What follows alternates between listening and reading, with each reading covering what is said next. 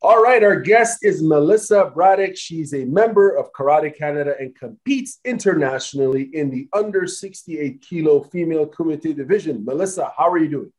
I'm doing well, and yourself? I'm doing great. Thank you for joining us. I have some questions to ask you. First and foremost, you recently competed at the World Games in Birmingham, Alabama. Please tell us about the experience there, how you performed, and what you took away in terms of learning experience from it all. Yeah, for sure. It was a great event. Found out, I would say about 5 to 6 days prior that I was going to be fighting. I got a call from Karate Canada saying that there was a spot open and if I would like to take it or not. And honestly, it was a tough decision. I was battling a lot of injuries. I had to pull out of the nationals for those reasons. But it was a World Games event and didn't want to miss out on it. So we just kind of said yes. And with 4 trainings, I went and competed. Wow. So it was a great experience. Nonetheless, it was tough. You're competing against top 8 in the world. So it's not going to be an easy competition. But I think given all the circumstances, it was a great event. Very interesting. I was unaware that it was a 5 days notice and that you were injured. May I ask what sort of injuries you're dealing with? Yeah, but honestly, I've had a buildup of injuries. I've been going at it for 2 years now. Close to the Olympic run, I had kind of gathered a few of them and didn't have enough time to just focus on recovery. Then the World Championships came about, and then Pan Am's right after that. So there were just nonstop events that didn't allow me to focus on recovery, more so kind of minimizing other injuries. So the injuries I'm kind of dealing with are I would say several, but the one leading up to the games was a back injury, SI joint injury with a labrum tear in the hip. So just dealing with that right now. Just got my MRI results, so confirmed my diagnosis. And yeah, so it wasn't too bad. It wasn't too bad.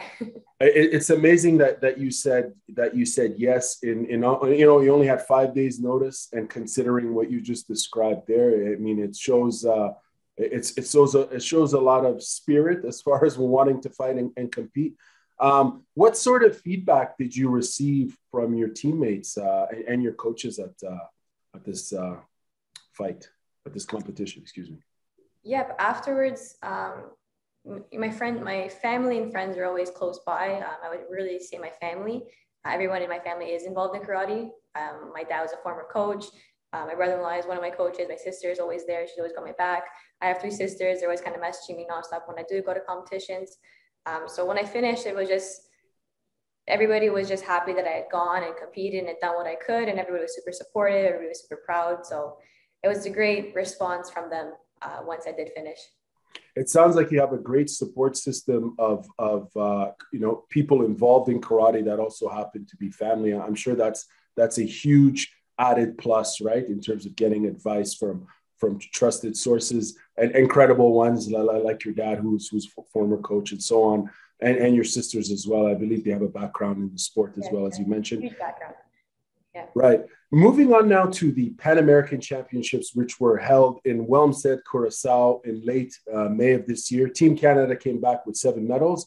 You won a bronze medal there. Give us a summary of your overall performance at the Pan Ams. Performance at Pan Ams, I would say I had some inner battles that I was dealing with, and I went and overcame them once I was at the competition. I went for gold. I ended up with the bronze. So on my end, it was a little bit disappointing, but leading up to those championships, again, I was not training. I had about a few sessions in the week prior. These injuries were really kind of holding me back, but it was a mandatory event and I was not going to miss out on that kind of competition. So I did go. So yes, I think with the right training, with the right preparation, it would have been a gold medal, but unfortunately, I wasn't as prepared as I should have been. And the one match that I did lose, it was, I would say, more of a mental game on my end that I lost. So if I had won that match, I would have gone for the finals. If not, I ended up with the bronze. So again, I'm happy with the results nonetheless, but I am somebody who will always demand more to myself. And if I don't reach my goals this time, I will set the same goal for the next championship. So next Pan Am's, I'm going for gold. Very interesting. I'm looking forward to hearing about a bit more about that in terms of your mindset. You seem like a very focused person. I also would like to know your opinion on the Team Canada's overall performance there at the Pan Ams. Can you put that in context for us and what that means for karate in Yeah, I think Canada? yes, it was a great championships. I think from my experience, I think it was one of the best so far. I know the last times there were a few medals, but this one we think we doubled them, if I'm not mistaken.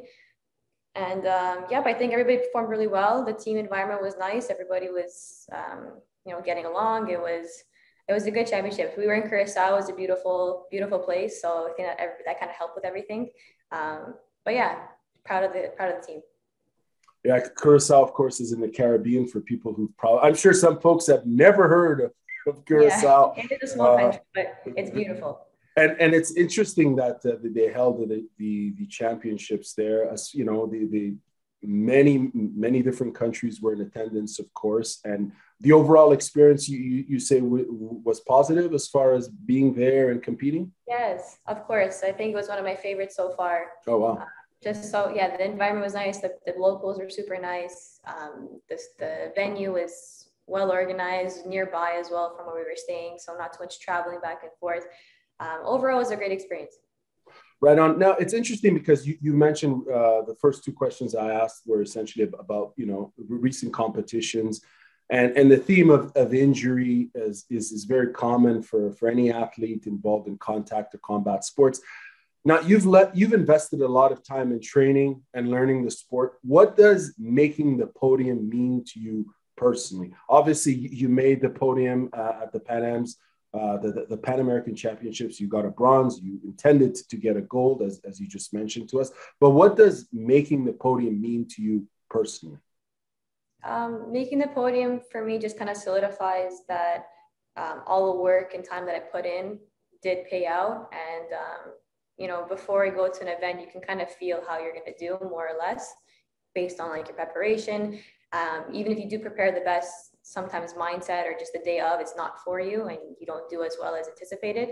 So just making the podium, it's kind of like the cherry on top. The whole process behind is really where you put in the effort, all the work, all the satisfaction from each training.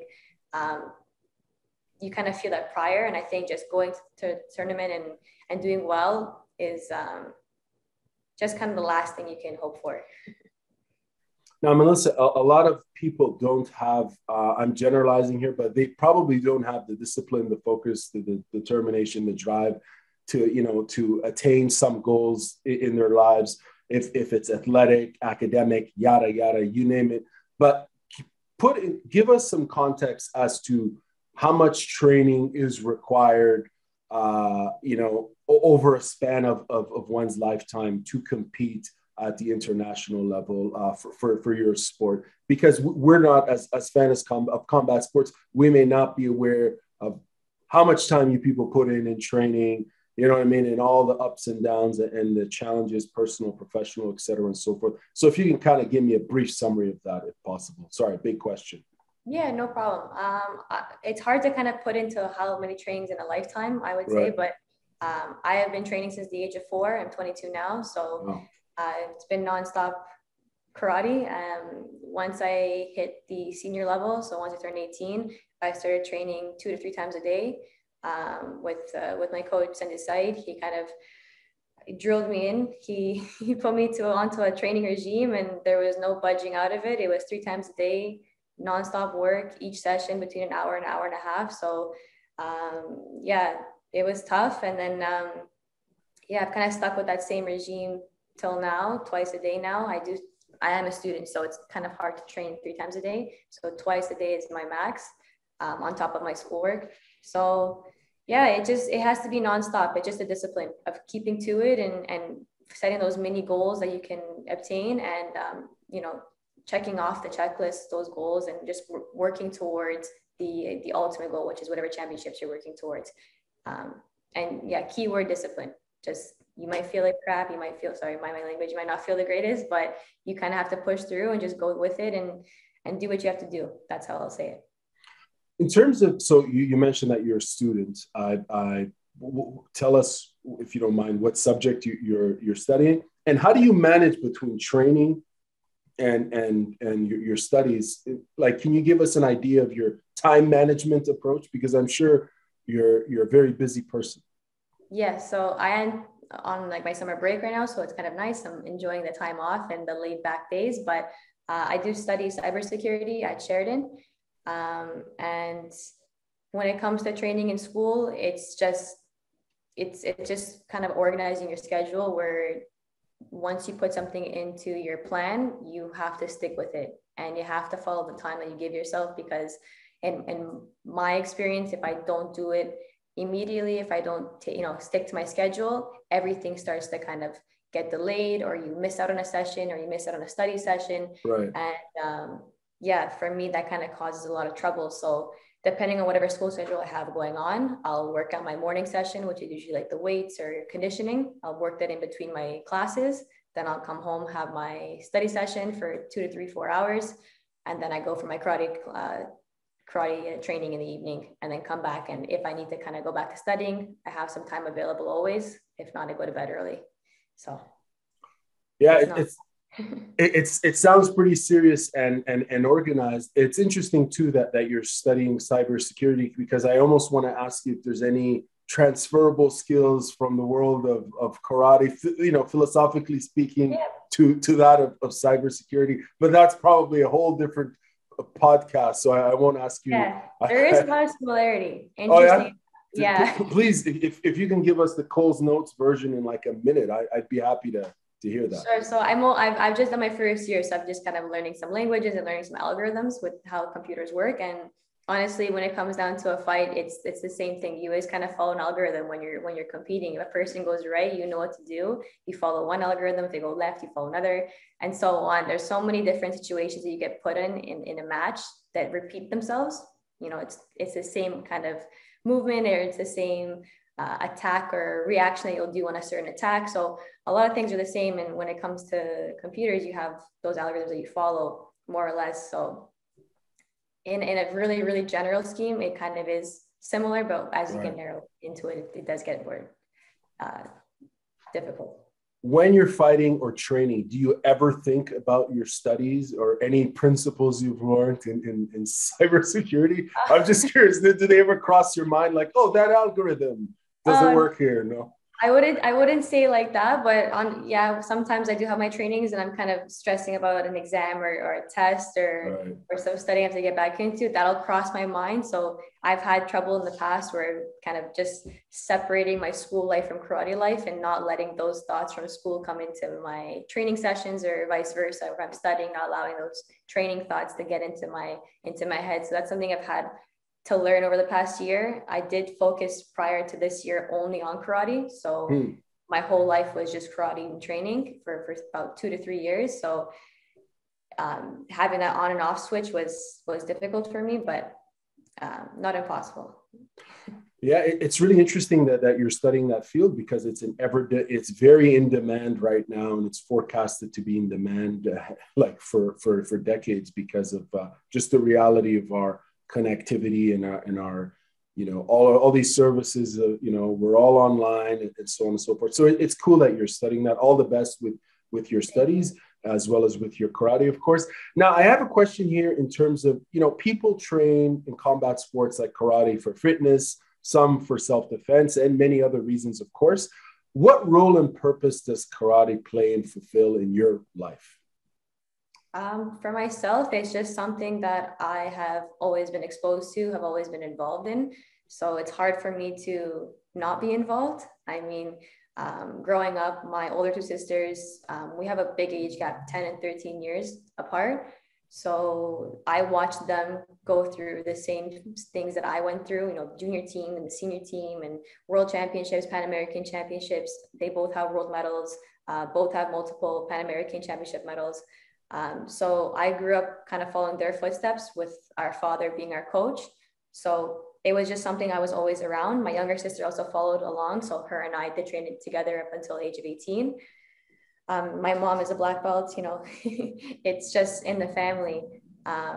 So for myself, karate, along with it being a sport and something that like a passion of mine, I think it does teach a lot of great values, discipline, respect, It does build character, 100%.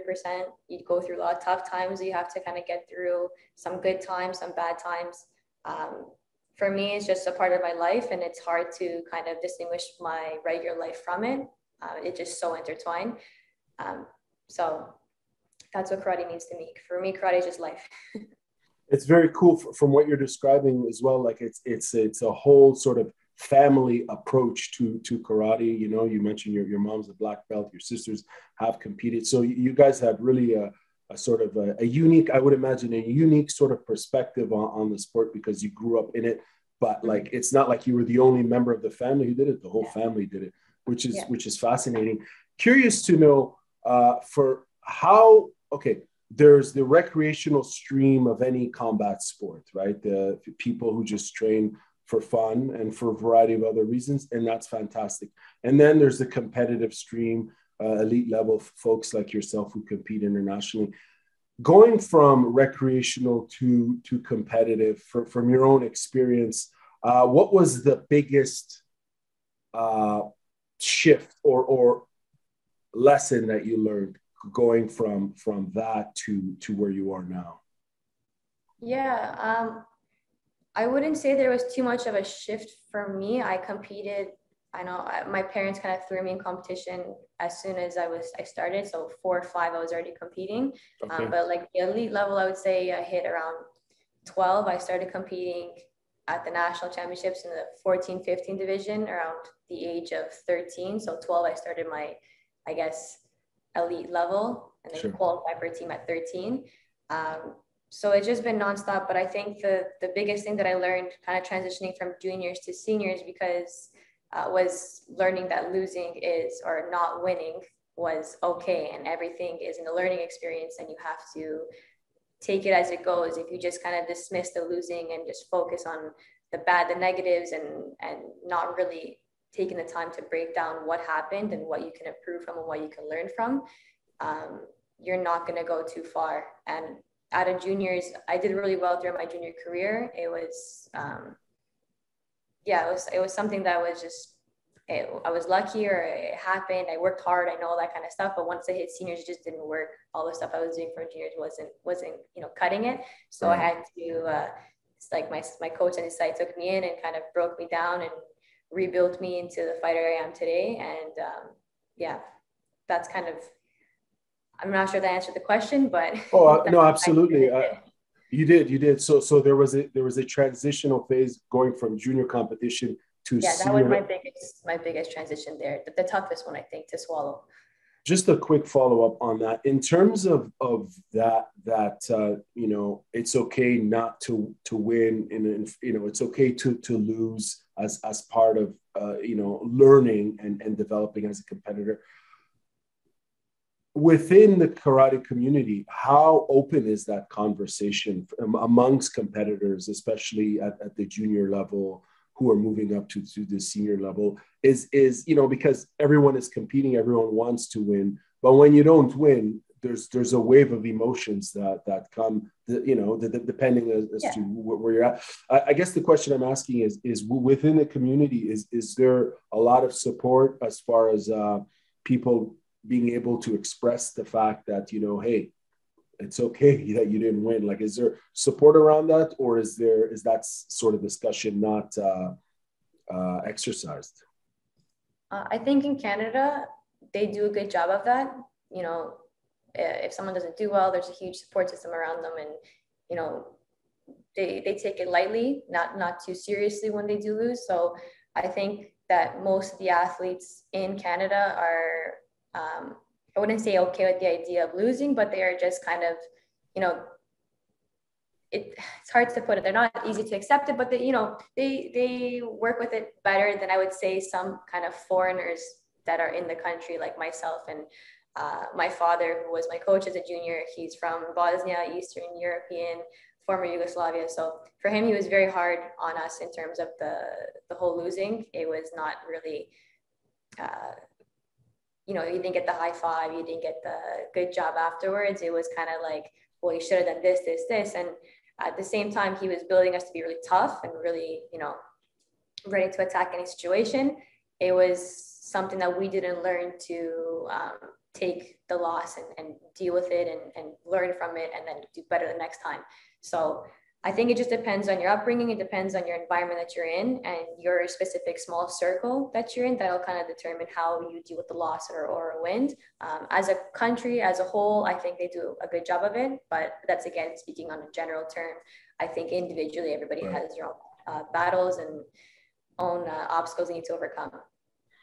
Yeah, no, agreed. And it's interesting when you speak about some different parts of the world and their coaching approach. I think for the most part, it's definitely more from what you've described. It seems much more, hyper competitive and that sort of very black and white. There's no ambiguity. You win, you lose, you lose. And I know I'm generalizing when I say this, but from what little I know and from what I've seen, it seems like the rest of the world seems to have that more, for lack of a better word, hardcore approach, which, has its pros and benefits. Anyways, that's a whole different conversation. And it really depends, I guess, on the sport and style and so on. But next question I'd like to know is, as a competitor, next question I'd like to ask is, as a competitor, what are your goals and aspirations in the sport? My current goal right now are the Pan Am Games. They are set to be 2023, I believe in Chile. So my next competition right now is in April, NA Cup, followed by the Pan American Championships. So I'm taking the time right now to just focus on recovery and then get back into my training regime. And that's my next target. As for long-term, the following World Championships, and we're still crossing our fingers for 2028 Olympic Games. So hopefully we'll see what happens with that. But those are my current goals.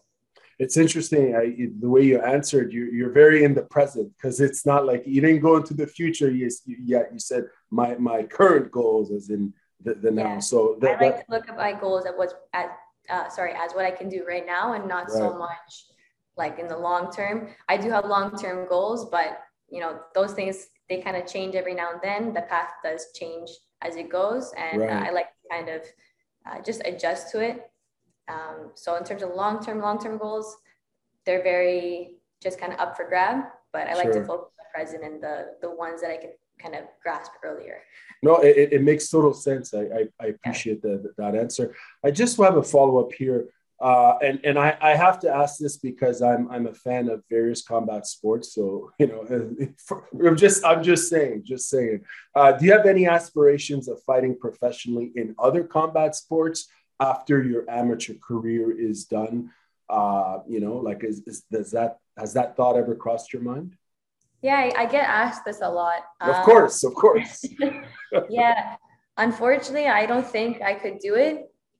Given my body and the state that it's in right now. I love combat sports. I love watching UFC. Those girls are killer. The guys are amazing. Like it's a great sport to watch. You can really see like the game plans and everything that goes into it. But unfortunately, I just don't think I could do it. I love training it here and there. I like to do some full contact, but just with all the stuff going on, I think I've used and abused my body to the point where I'll stick with one sport for now and I'll watch the rest. Fair enough. No, that's great. What, in terms of training and competing, what keeps you motivated to train and compete at the highest level of your sport? I think it's a hard question to ask. I'm not sure what really motivates that passion. I think it's something, again, I've been doing since I was so young.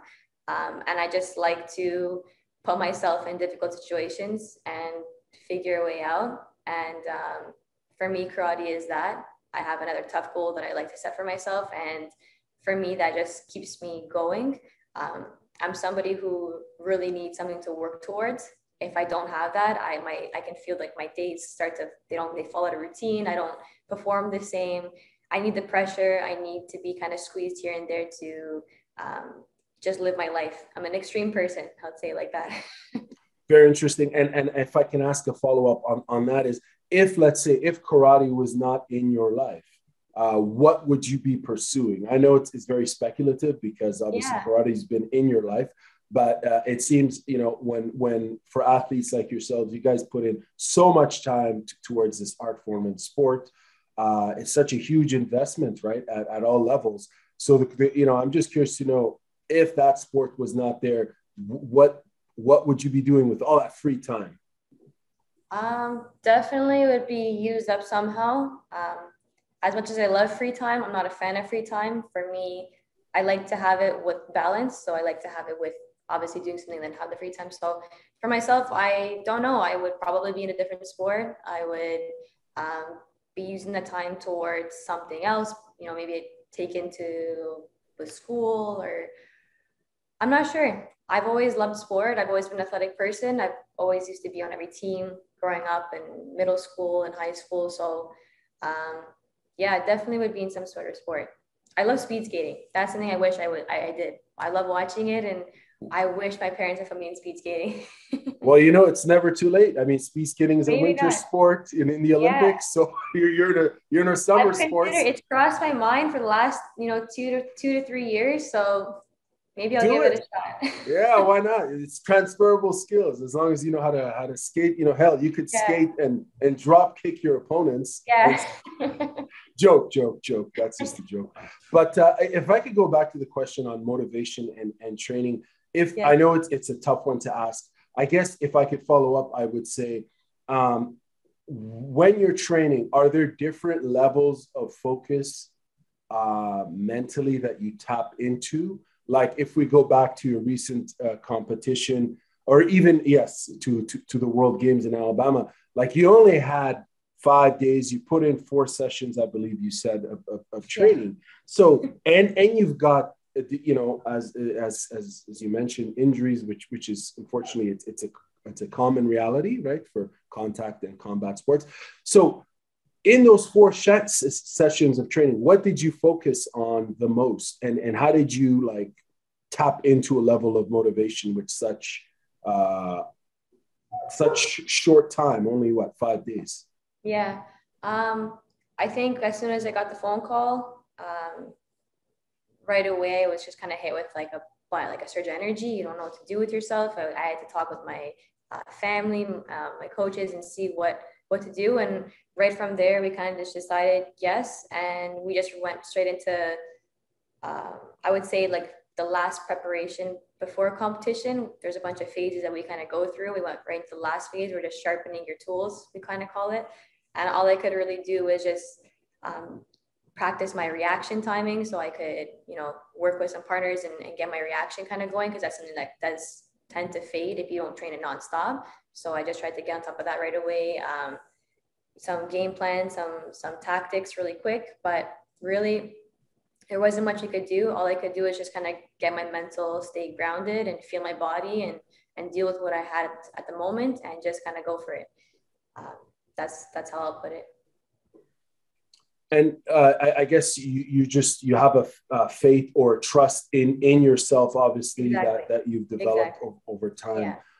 Yeah. Now, this next question here, I'm curious to know, what aspect of karate do you think is greatly misunderstood by the public and combat sports fans? It's a general question because I think there are different communities and different target audiences that would probably have different misunderstandings or stereotypes or so on and so forth. But I'll ask this the general: what aspects of karate do you think is greatly misunderstood by the public and combat sports fans? I think a big one is the contact. It is seen as like a non-contact type fighting, I guess, which is to me misunderstood, because there is a lot of contact. The only thing we just don't have are the knockouts. So when it comes to any face shots or head shots, we can't fully follow through with a punch. We have to have that pullback aspect, which is kind of how we determine a point as well. So if there is a good amount of contact, it's just not enough to knock out your partner or your opponent. And if you do knock them out, you are disqualified in some situations. Karate, again, it just, I think it's at the point where it's a little bit confusing to watch to somebody new also coming in. You know, there's sometimes you don't know when the point is, you don't know. Sometimes you see a great punch and nobody scores it, or you see a body kick or head kick and there's no flags.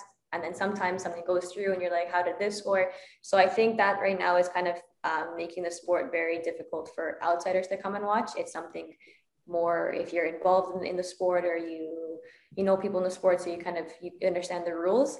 Somebody coming in, it might be a little confusing to watch, and I'm fully understand that. You know, sometimes we watch matches and we're like, how did that even score? Or no, that should have scored. So I think that's something the sport needs to work on in my opinion, to be honest. But yeah, I think what's greatly misunderstood is the contact aspect, and that it's kind of seen as like a weaker sport. So yeah, that's what I would say. The sport does rely more on speed and distance, opposed to just kind of hitting and landing a punch on an opponent. So there are a lot of things that come into effect. And again, from the outside, it's hard to determine, but when you're inside the sport and you understand the rules, it does make sense.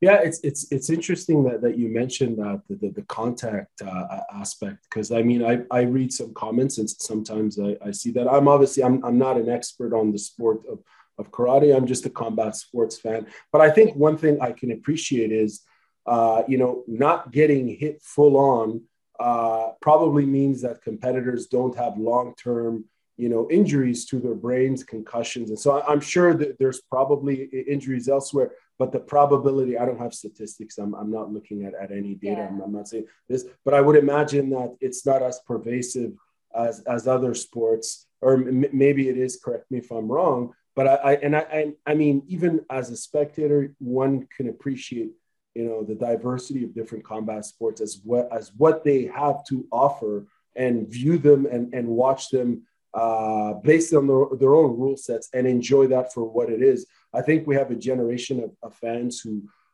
probably predominantly grew up on mixed martial arts. So, and they have a certain expectation of what a fight is supposed to look like. For sure.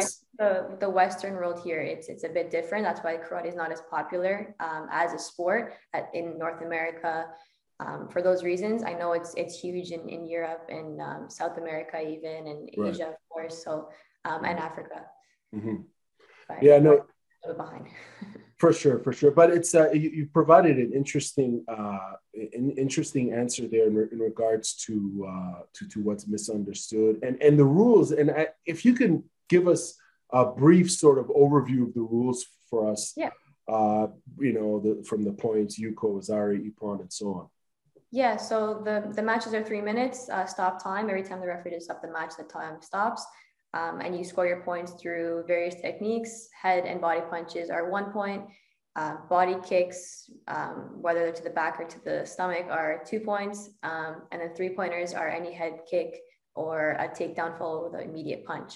So that's how you score your points. And winner with the most points wins the match. You do have some warnings here and there for like stepping out or grabbing for too long. People like to wrestle in clinches. We don't have the long clinches. And there's several other warnings that I can't really describe right off the bat. Fair enough. No, I was just looking for something more general. There's a lot of rules when it comes into it, but more or less, you're scoring points. Winner with the most points wins the match, and you advance.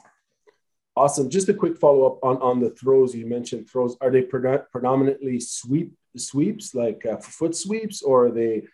Sweeps and throws. We have sweeps and throws. The rules are you can't throw over the hips, so no hip throws, like you see in judo a lot. Right.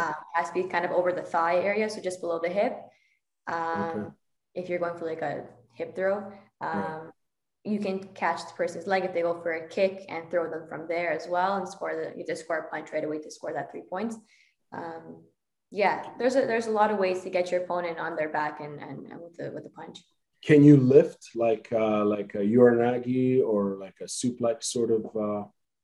With their both feet on the floor, you can't go for that lift. Like you can't grab and lift. It used to be the rules. They took that out a few years ago. We also had hip throws as well that were taken out. The rules are nonstop changing. Prior to the they were just kind of modifying it. But we did have a lot of throws prior to 2010. It was nice. But yes, you can lift the opponent. If they kick, you can kind of lift them up and throw them. But it's, again, controlled. You're not lifting and kind of slamming them onto the floor. I'll leave it at that. Very interesting. I'm looking forward to diving more into the rules, but I do appreciate that. curious to know what are the key characteristics to a great karate competitor, and how would you describe yourself in terms of your strengths as a competitor? I think a lot of, for any karate competitor, I think everybody will agree that discipline is key. You need to be on top of yourself as well as your trainings. Um, Respect is there, respecting your opponents. That's huge. Karate was built off that. Um, creativity is big. Not being a one-dimensional fighter, being able to use situation and be creative with it, and take it as it goes. The best fighters that I see out there are super creative. They'll pull things out of places that you wouldn't expect. You know, there's a lot of cookie cutter fighters that fight more or less the same or have the same techniques. The ones that are outside the box tend to do the best, in my opinion. And sorry, what was your second question there? Oh, and in terms of your own strengths, how would you describe your karate strengths? How would you describe yourself as a fighter? That I'm still trying to figure out. I would say I'm fairly young for the karate game. I'm only 22, so I'm seeing what works for me. The past few competitions, I've been playing around with some stuff. I do like to counter fight a lot. I like to be the pressure fighter. Timing I'm okay with. So right now I'm trying to figure out what suits me best and what works best for me and what I can build off of. I'm still in that kind of building stage. So that's pretty much up for grabs still. Maybe in a few years from now, if we have a conversation, I'll have a definite answer. Very interesting. My next follow up actually is a little bit on that in regards of focusing on development and training. How do you train? What do you train for? And I know you gave us somewhat of a summary of your routine, but give us an overview of your what you train for in terms of it, the purpose and the objective of your training. Yeah. Well, it depends on my competition, the scale of the competition that I'll put number one, number two, how much time I have. Right now I have the luxury of time. I have a lot of time to prep. Usually I don't have that. I have about 2 to 3 months. So right now I would say it's focusing on injuries. That's phase one, getting my body back into order. Phase two, just kind of going back into the basics, going back into your techniques, working on your techniques, learning some new ones if we can. Then you kind of go into the tactics, and then you have your sharpening, which is the last few weeks before competition, where you just work on getting ready for competition. And then you have your tapering time off where you let your body recover. On top of that, just the karate aspect, then you have your physical aspect, which is like your weights, your conditioning, getting your cardio up. A lot of things that go hand in hand together, mobility. So that's more or less my training plan. In depth, it would just be per week. I do a weekly basis, so I won't go too specific into it, but that's more or less that. All good, all good. Hey, this is great. I'm curious to know what, in terms of the quote unquote, the psychological aspect, the mental aspect of the game and your preparation and routine. Do you have a routine or music that you play or books that you read? What's your approach to that as far as, getting that ready? That's a good one. My music taste changes every competition. I know some people like to go. I used to be very, same playlist, same order, and whatever. Superstitious, I would say, like wearing the same type of clothing or socks or whatnot. I tried to drop those habits because they got a little overhand with me. I'm a very I guess like obsessive person. So once I got into those certain routines, I believe that was the only way that would work for me. And now I'm just trying to be very relaxed about the situation, kind of going with the flow. So when I get to a competition, I see how I feel, eat what I can that's around me. Prior to competition, obviously, I like to eat my carbs and my proteins and playlists. I like to find something that will kind of calm me down, but pump me up at the same time, not overdo it, not underdo it. So it kind of depends on the event and how I'm feeling, and I like to play around with it. So nothing specific. I don't really read. I wish I did read more. I'm trying to.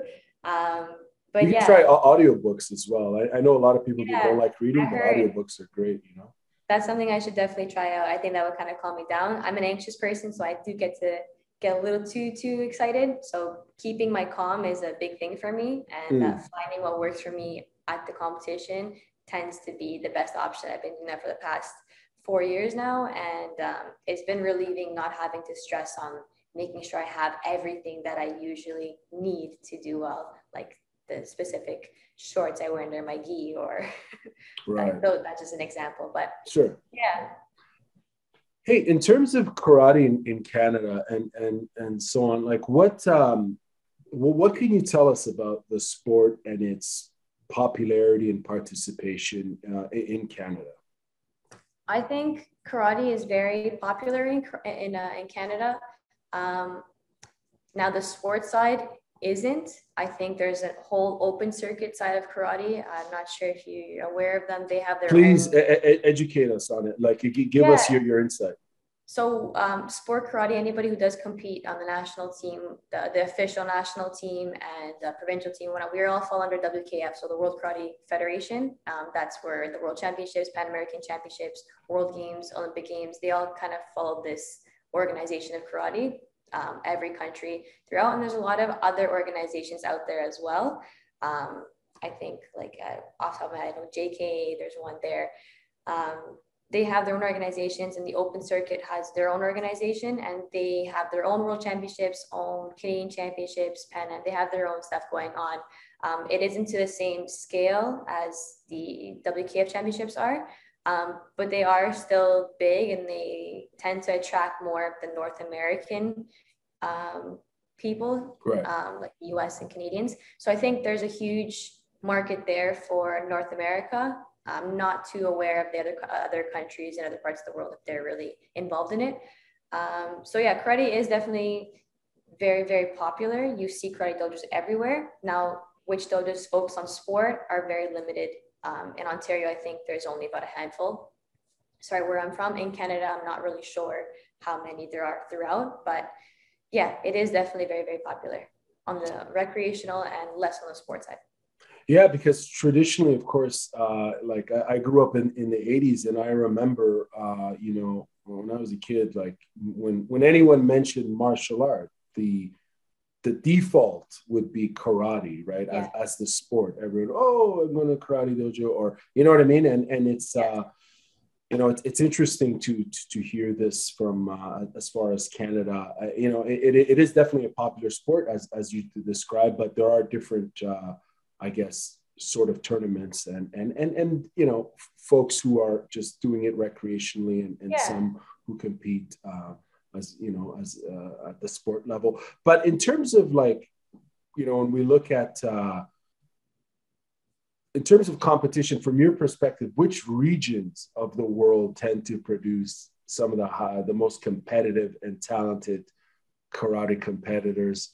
And where would you, sorry, I know this is a tough question, where would you situate Canada into that mix? So which regions of the world produces the best karate competitors, and where does Canada rank overall in your opinion? Yeah, now like from my opinion, I'm not sure exactly. Obviously, there's statistics who has the most medals, who has the best athletes. But from my opinion, I believe Europe dominates. They've been dominating for a while. Majority of the European countries. North Africa is also, they do very well. And Asia, a lot of the Asian countries. Japan, of course, right. That's the home grounds there. So right. I would say those three areas do the best. South America as well. South America is up and coming with a lot of countries like Brazil. They're dominating. US has some good athletes. But yeah, if I were to rank it, it would probably go Europe to Asia, North Africa, that kind of region as producing the best right now. Canada right now, unfortunately, isn't the greatest. We have come a long way. I know there's a few athletes who do well from Canada. But yeah, it's very minimal compared to the size of the country, the number of people that we have here, and to have the people that actually do well. The comparison is very drastic. I mean, I'm talking about like 3 to 4 people max on the national team that do well internationally, opposed to the whole teams of other countries that almost all medal when they go international. So it's something that needs to be worked on. kind of elaborating on that, sport isn't too focused on in Canada. It's not really pushed for, I'll say it like that. Other countries, a lot of funding, they push these athletes, they get a lot out of it. The athletes themselves are covered once they kind of make the national team. They have a lot of things that kind of go for them once they do well. So it does push and motivate the younger generation to try and do well and be the best of the best, because you get a lot of incentives, you know, national teams covered, you get your expenses covered. I know a lot of countries that do get apartments once they're on the team. They have places to live. They're very well taken care of. In Canada, we just aren't on that level. Everything is more of a self project, I would say. Each athlete has to take it upon themselves to cover all their expenses, deal with all the training. There's no national team coaches that kind of help you out. Everything is for yourself. So that's something, once you make the team, or if you have hopes of making the team, you have to accept and work with, and just kind of take it as you're alone in this project and you just have to deal with it. Right. If you really, really have the passion, go for it.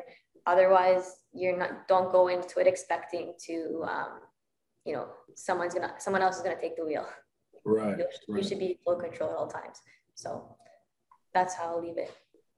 Very interesting. Now, of course, karate made its Olympic debut in its birth nation at Tokyo 2020 at the Olympic Summer Games.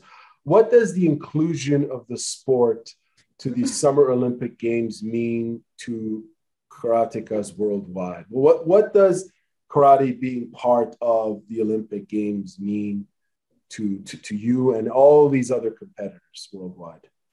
Yeah, I think once we made it into Tokyo 2020, it was crazy. Everybody was super excited. Everybody, you know, the level of competition went up by a lot. Everybody was fighting for those, you know, 8 spots that were available per division, the 3 divisions that were available to each gender. 4 with kata. Unfortunately, we aren't in the Olympics after 2020. It was a tester sport, and we didn't make it into a permanent sport. Oh, so, wait, you didn't? Okay, this is news to me. It goes to show how much research I've done.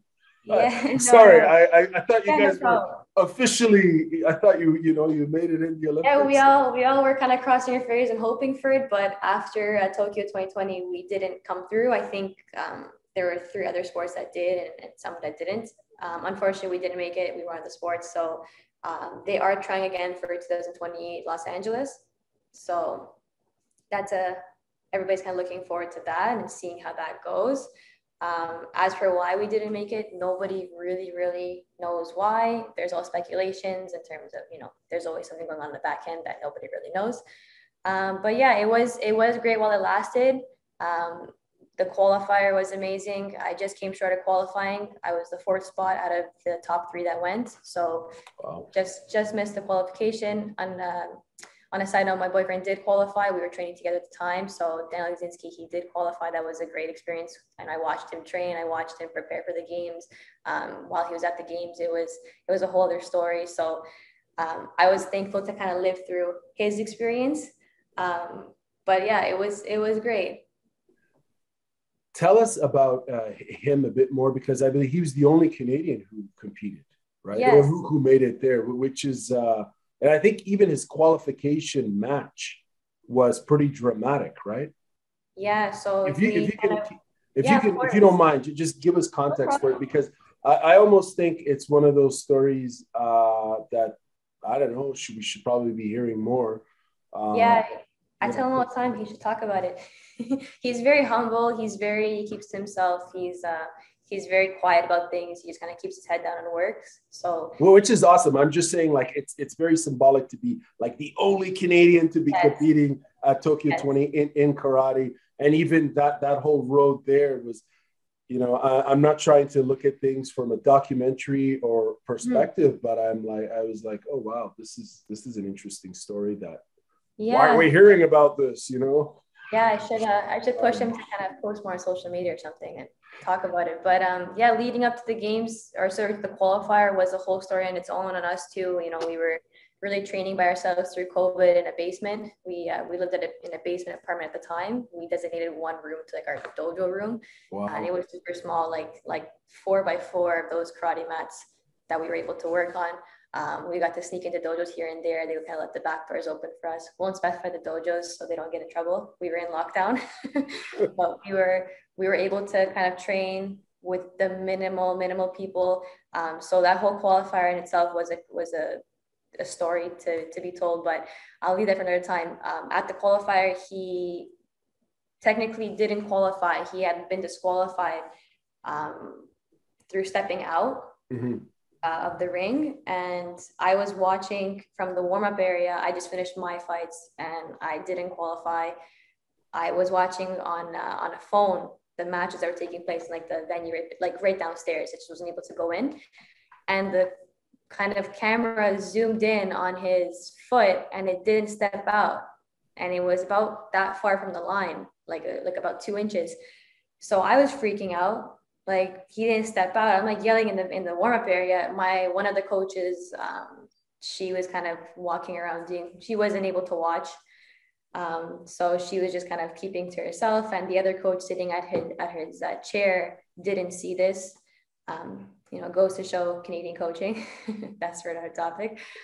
So they didn't see what happened. I was on my phone watching and I'm just yelling, and I went up to her and I'm like, she didn't step out. Then he came out, he's devastated. He came out to the warm-up area. He's just like, his face looked like he was just so like distraught. He's like, I didn't step out. Like, I know I didn't step out. And I was like, you didn't. And I was yelling at him. I was like, you didn't step out. Go figure this out. And in karate, you have the rule where within a certain time frame after the match, you have the opportunity to go protest. So you put down €500 and you protest whatever just happened. And if the protest goes through, you get your money back. If not, you lose the sum.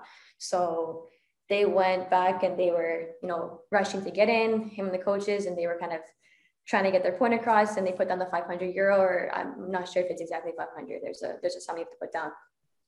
And they reviewed the footage and they won the protest. So they put them back in the match, and he had about 3 seconds left of the match and he was winning. So in the last 3 seconds, he scored one more head kick against Netherlands. And he ended up qualifying.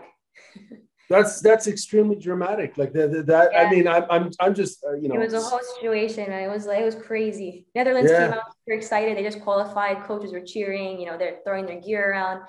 And then he went back. He lost the match. He came out. I saw Netherlands just ripped. They were so irritated after that. Wow. It was great, but he qualified, which was the crazy part. Which he deserved to qualify. He didn't step out. He fought amazing the whole tournament. During the finals, he earned his spot. So. He deserved to go, and we're happy that he was able to go. What a fantastic roller coaster ride of emotion and holy moly! Just from what you've just described there, I'm just like, man, that is like what a unique scenario, I suppose. And I also forgot to mention that the coaches gave us 10 minutes to warm up, so they had messed up the scheduling at the Olympic qualifier for finals. So on top of that. Both of us had very little time to warm up. I'm talking like 10 to 15 minutes for myself. I was first match. He had 20 minutes. So for him to go and do what he did with, a whole day of competition, 6 matches, and you go and you kind of taper off for a few hours to eat and recover. And then you come back and you have 20 minutes to get back in the mindset and bring your body up to par and then qualify. That's a story in its own. So I think I had to say that. I haven't shared that with anybody yet, but I think it's time that people kind of find out what really what went on behind the scenes for him to get to where he went. Wow. So it was tough. It sounds like a very unusual high level of duress and stress. Like 10 minutes is nothing. Like that's and I mean the fact that at the end, as you mentioned, he qualified. What a journey that is. I think I saw.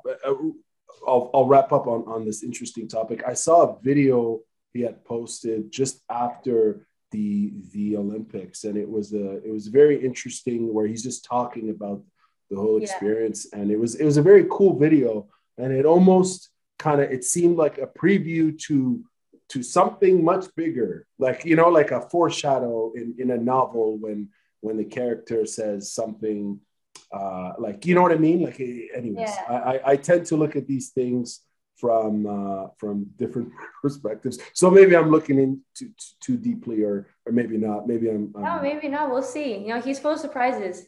One day he's on one topic, other day other one, and he's the type of person that if he's gonna say, he's gonna do it. So, well, all the best to him. I have one last question for you. And what's the best advice your dad has ever given you in karate or in life, or both?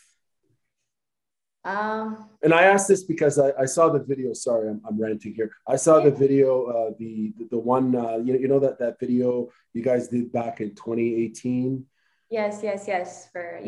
Yeah, and I'm like, wow, that's not, that man is a character of lived experience. Like you just know, you're just like, this is an individual, like a very unique person. And I was just like, I'm sure he's got a lot of interesting advice. So I had to ask you this because I know it's probably a personal one. You don't have to answer if you don't want to. But what's the best advice he's given you? There's it's tough. It's tough to kind of just figure out right now what to say. But I think the best thing that he's ever taught me, I would say, is just the discipline. He's an extremely disciplined human being, and everything he does has to be more or less like perfect. I'm talking about if it's screwing a hole into a wall, he'll have to measure that it's at the right angle. You know, he's just super. No, I wouldn't say OCD, but very like likes to have things done a very specific way. That's coaching, though, right? That's a coach. Yeah, you know. So that's something I took away from him, and my other coach and decided they're along the same idea. They coach completely differently and coach their own ways, and they're very different human beings altogether. But something that I find similar between the two, and something that I took away from both of them, is having that extreme discipline and just sticking to whatever you say you're going to do and go through with it. Even if it doesn't come out the way you want it to, like just go for it and do it. And repetition is key. That's something I'll always remember, is repetition is key, and repetition is key in the right way. So not just doing it because you want to hit the number of 100, but doing maybe 50, but 50 perfect punches or 50 perfect kicks. And again, just sticking with your trainings. And again, all I can emphasize on is discipline. It's huge. It comes in every aspect of life, no matter what type of training you're doing, is just sticking with it. And some people disagree and kind of say you have to be a bit more loose and figure out what you want to do, or, you know, to each their own. Absolutely. And it's an excellent piece of advice, the discipline and that drive for continuous improvement and refinement. I think it's fascinating advice for both your sport of karate and life. Thank you very much for answering that question and answering all the questions. In fact, this has been quite an interesting learning opportunity for me to learn about your sport and to learn about you and fellow competitors. I have no more questions left. Thank you very much for your time, and I look forward to follow you along as you compete, and maybe we'll do this. We'll do this again sometime. Thank you. Thank you for having me. All the best. Take care. Take care. Bye-bye.